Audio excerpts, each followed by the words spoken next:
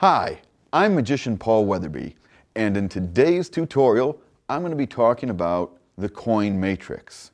First, I'm going to show you how it's performed, then I'm going to tell you what you need to perform that trick. Then I'm going to show you the secret. Here is the coin matrix. You have 4 coins, just like this. Now, 4 coins, 2 hands. If we were to cover up 2 of the coins like this, wiggle the fingers just a little bit, and one of the coins travels right across. Cover up the coins again, just like this. Once more, one of the coins travels right across. And finally, the last time, cover it up like this, a little wiggle with the fingers, and the last coin goes right across. And that is the coin matrix. Now, I'm going to tell you what you need for the coin matrix. For the coin matrix, you need 4 coins, but you also need an extra coin. So you need 5 coins. Start out with 1 coin either in the classic palm position or a finger palm position. Let's say you've got it in the classic palm, you put your 4 coins on the table, you've got the other coin in your right hand. When you put your hands, rest your hands on the table, and you drop the coin from the palm position so that it's laying on the table. Just like that.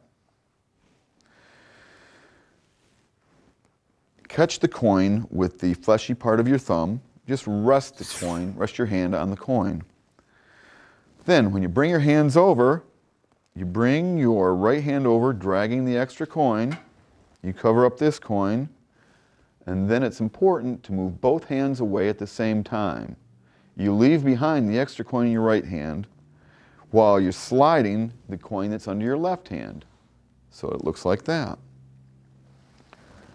Cover it up again. Again, move both hands at the same time. And finally, the last time, looks like that. When you're done with the coin matrix, you're left dirty. There's a $50 under your left hand. What I always do when I do the matrix is I reach over and gather up all the coins with my left hand, dropping that coin with the other coins. That way people don't realize you're using a duplicate coin or an extra coin. That is the coin matrix. I hope you have fun with it. It's a cute little trick. I'm Paul Weatherby. Check out weatherbymagic.com. Rock on and keep your magic strong.